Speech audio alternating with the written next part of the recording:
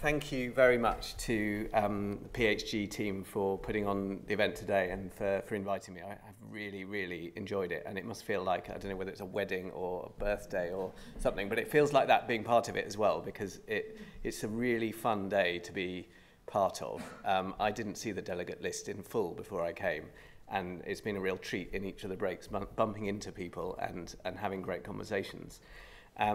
What I wanted to do over the next 15 minutes is share some of the perspectives from us, Genomics England, and from myself, to be honest, about the experience of being part of this really exciting genomics ecosystem in an extraordinary era, and to reflect particularly on the role that PHG and other organisations like it have had in being part of that big picture. This is our vision as Genomics England, but I think it's probably a vision that a lot of people in this room buy into, which is a world where everyone benefits from genomic healthcare. And I think it is, it's a team sport. None of us in this room individually or organisations could be doing this alone, and that's what makes it so fun. It is also, if I think back to where we were 25 years ago, where what people could have imagined being the case today, no one would have got close. Also, even the last 5 years, the continuous waves of innovation that are coming towards us are just extraordinary, and we're only going to be able to capture those benefits in the right way, working together and thinking about all of the different aspects of those the questions that we need to explore together, whether they're at the sort of the hard science end of the spectrum. What does this technology do? How sensitive is it to detect this signal? Through the statistics and the sort of the clinical implementation science, which is so important, all the way through to the questions around what people want us to do with this technology, what they want to know to direct their own healthcare and their own well-being. And so many of those different questions need quite different approaches, but they have to be all connected. And that's why it's so nice to be part of this ecosystem. And it is those waves I talk about, I think they can feel overwhelming at times, I think. And I think particularly whether one's a clinician, I'm a clinician occasionally still, once a month I sit in clinic, and it can feel overwhelming. You have to keep up with the day-to-day. You have your existing practice. You first want to do no harm, and yet you can see all of this potential, but you're scared by it because you don't know whether actually, on balance, some of these interventions will create, whether it's harm in individuals or to the system as a whole by bringing in change too fast. And I think there can be the real temptation to just sit there and do nothing. And that is quite safe. It feels quite comfortable, to be honest, most of the time, if you're not in the midst of, for example, for yourself or someone close to you having cancer or being diagnosed with a rare condition which you know might benefit. And it takes, I think, bravery sometimes to think about how we navigate these questions and how sometimes it's right to do things that feel not natural or to change, to say things like June said earlier today, which is perhaps, there's a place where there is no, it's right to have no regulation, but also being clear about where we're uncomfortable, where not having enough knowledge about the really important things that we're all rightly worried about, like risk, like the balance of benefits in those different ways you might measure them. So I'm going to briefly share some of the, just a few areas where over the years through 100,000 Genomes Project, I can see sort of elements of this balance and this partnership working being really important, and thinking about how we have learnt during the last 10 years that we've been part of this ecosystem. Thinking about how over the coming years we can work better and ask these questions in a more sort of foresightful way, because you only learn through doing and through that experience, and we've learnt a lot along the way, and I certainly feel I have. So you can see this is just one slide with one set of what is a much broader ecosystem than just the organisations that happen to feature there, but it's really central to our working in the everyday for Genomics England, because of our focus on the use of genomics in the healthcare context is our partnership with the NHS. And I think one of the things that makes it most exciting to be part of this ecosystem is not just the fact that, that we have so many different players, that we've got these waves of potential technology and knowledge coming our way.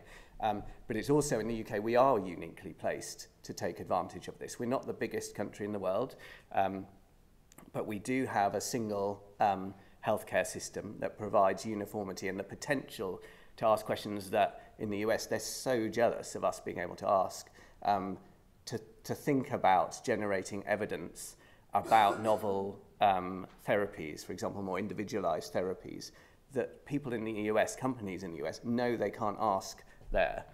And it's also a real potential to think in that long term. I think today we've heard talks where the focus has been particularly and rightly on understanding early on about how technologies are working, or understanding how one manages early access where there's that uncertainty. I think one of the things that's really important to acknowledge is that uncertainty carries on and on and on, and you have to build a system that continues to learn, because once, particularly with these increasingly stratified interventions that we can conceive of, the knowledge that we have at the point where we think it's right to give something a go, whether that's in a pilot or whether it's commissioned or whether it's in another setting, we know that you'll continue to learn. You'll know that some of those decisions will be wrong or slightly set up in the wrong way. And we have to set up systems that can continue to teach us so that services can be ceased if they're not making the impact that we're expecting, or that they can be improved. And that linkage, not just through studies up front, whether they're clinical trials, whether they're other sort of formal research studies, but making that link on an ongoing basis between healthcare and research is important across medicine, particularly as it becomes more and more stratified. But I think genomics is it's absolutely central to us making the most of what we can in genomics for the future. So I'm going to tell you a little bit about some of the elements of evidence generation that came from the 100,000 Genomes Project, which has helped us think about what our role, Genomics England, should be in the midst of this, as we move into as we've moved into the next phase in supporting NHS England in the delivery of whole genome sequencing in clinical care, and as we think about some of our new research initiatives.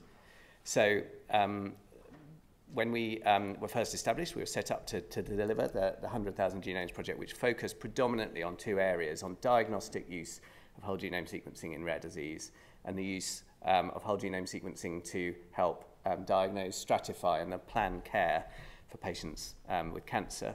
And we recruited about 35,000 families with rare disease, more than 70,000 individuals from those families, and 17,000 plus cancer participants. And that was, as Sue told us earlier, was a model that helped us understand how you might implement whole genome sequencing in clinical care. It also formed the beginning of what we now refer to as the National Genomic Research Library. So a growing cohort of people who've consented to their data being made available in a way that we've learned through engagement and through the practice of the 100,000 Genomes Project people are comfortable with. It comes with downsides.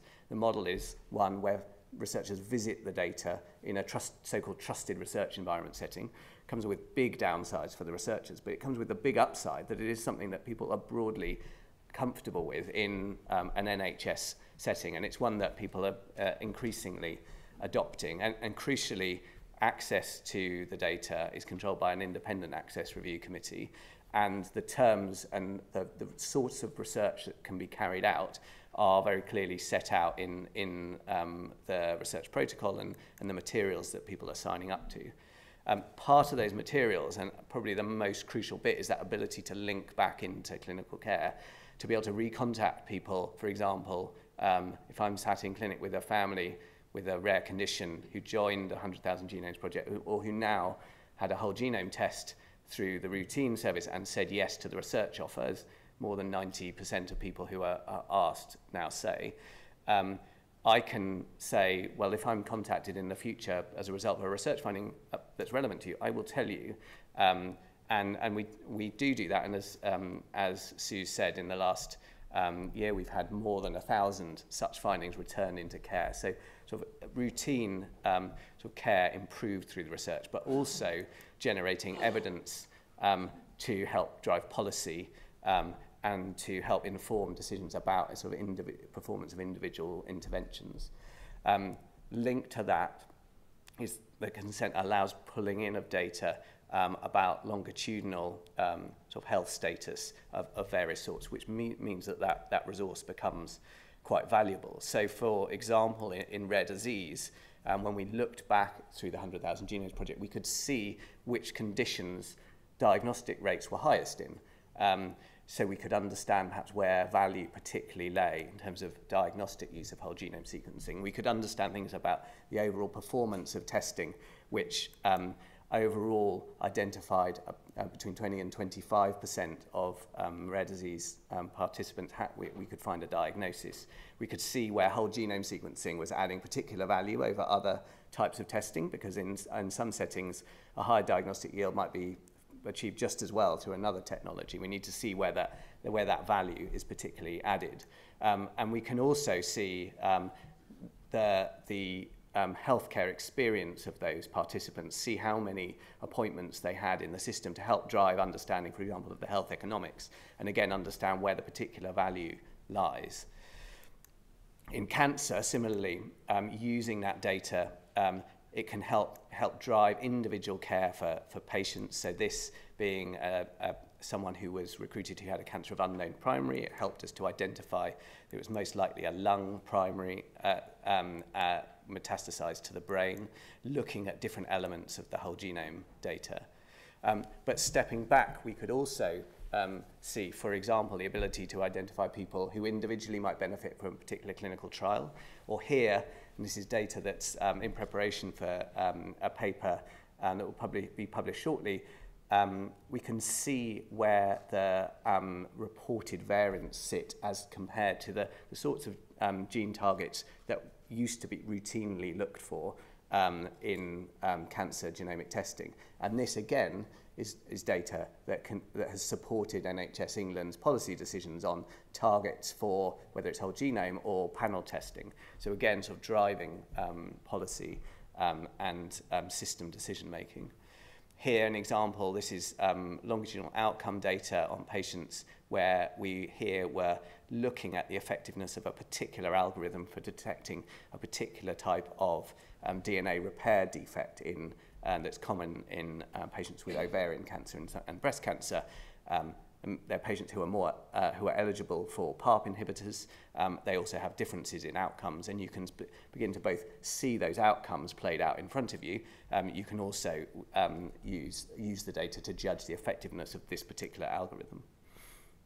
So that link between clinical care and research really key in driving some of that, I guess, some of the more scientific elements of the decision making. But lots of this is actually not just about the science. We all know that, and I think particularly today, being here with the PHG Foundation is very clearly the case. And I think a lot of what we learned through the process of delivering the 100,000 Genomes Project with NHS England and thinking about how what additional conversations we needed to have in the public with experts about how genomic healthcare should be delivered in the future was just as crucial. And that's that whole thing of genomics really being a team sport. And that's something that I really enjoy about our role in the ecosystem, and some of the future-facing initiatives that we're thinking about at the moment. I think that's, it's even more crucial. So I'm just very briefly going to touch on on three of the initiatives, just to give you a flavour of how that thinking is feeding in, and I think hopefully helping us to do a better job of establishing those programmes and developing that evidence and a path to sort of future evidence on those. So, and in each one I'm going to sort of characterise the mode, I guess, we're thinking in terms of the role we're playing. So the cancer programme that is led by Matt Brown, our chief scientist in the audience, is looking in two areas. The first is asking the question, is long-read and methylation sequencing useful in cancer somatic testing? It's a question very much at the sort of scientific clinical implementation end of the spectrum. We need to know about where it adds value, the sorts of question that I was talking through in the cancer program. Also about the practicalities of situating machines closer to patients here, sat in distributed rather than centralized, thinking about the practicalities of that sort of implementation science, plus some hardcore bioinformatics, but definitely at the sort of sciencey end of the spectrum. Again, our multimodal data program here is us really at the research end of the spectrum. Here the question is, will sitting image data from histopathology slides and from scans alongside genomic data and that clinical data add value to the understanding of cancer biology? So very much at the sort of the research end of the spectrum, and who knows where that will take us in time to come into sort of implementation and so forth. Our diverse data program here, and Gil spoke about some of the questions specifically around PRS, but really acknowledging the importance of engaging on diversity, not just with regards to ethnicity, but more broadly when we're talking about genomics, acknowledging that we need to make our data sets better. But actually a lot of this program is about engagement with communities, understanding what is most important to communities in terms of how they wish to participate and drive decisions about research. It's also about the sort of the geeky end of the spectrum, about building better tools that can help you use data to the maximum. But really here sort of thinking very much, flexing that sort of engagement muscle, but not in isolation, linking that to the work that is done in practice. And then finally, and after this I'll stop, don't worry, our newborn genomes program, which is asking a sort of, I guess, a really big sort of generational question here. So the big question is whether, and if so, how, should all babies be offered whole genome sequencing at birth? That's a big, knotty question. There's all sorts of different elements to it. There are all sorts of different reasons why that might be a good idea, but also reasons why it might be something you want to pause and think about. And one element of that is thinking about acknowledging the very different potential areas of use. So firstly in screening, which is the area where we think if there's a case for this now, that's primarily the driver. But there's also the ability to support research and to learn more about screening, about diagnostics, and also the potential to store genomic data for ongoing use during a lifetime. And in each of those different elements of the program, there are different strands. And really the aim of the program is to get that really broad look at the data that policymakers need to have at their fingertips to make decisions on this. And by doing that, in designing the program, it's really been an experience of pulling together and working with all of the different elements of the genomic ecosystem, forming really strong governance with the NHS so they can help us decide what conditions to return findings on and tell us if there's capacity in the system or not.